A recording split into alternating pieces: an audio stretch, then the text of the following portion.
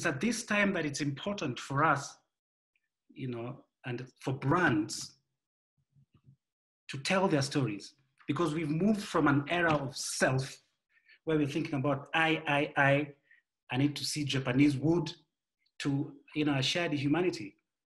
You know,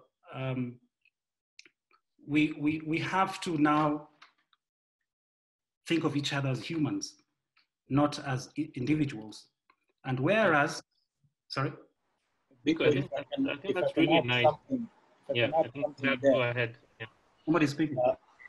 If you go back to the previous slide, where you talk about an era, no, the next one. An era of shared humanity. Yeah, this one. And as a brand, you know, you've got to be, you really are a member of the community.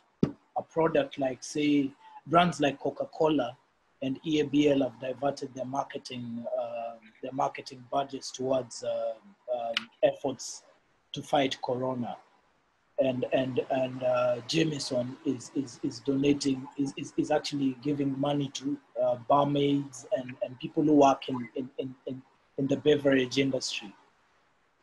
These brands understand one very important thing. As a brand, it's kind of like I was studying law, and they taught us that a company is an individual, is a person.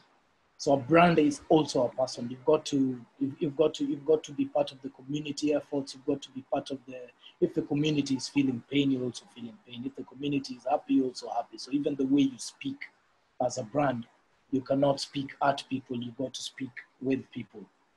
So I think, yes, we're in an era of shared humanity right now. Yeah. Sorry to interject.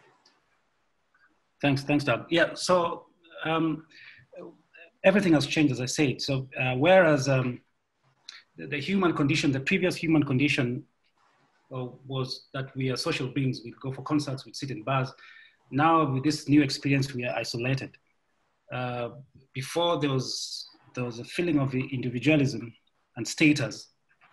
But now we have to look at our hardships and our sacrifices that we make to survive.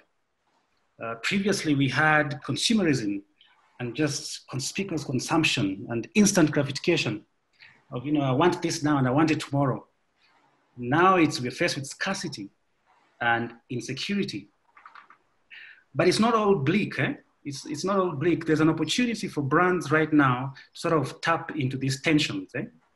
And amplify certain values, okay? Values like community and connectedness, purpose and shared humanity, empathy, compassion, encouragement, hope, simplicity, and basically what, you know, the Ubuntu, right?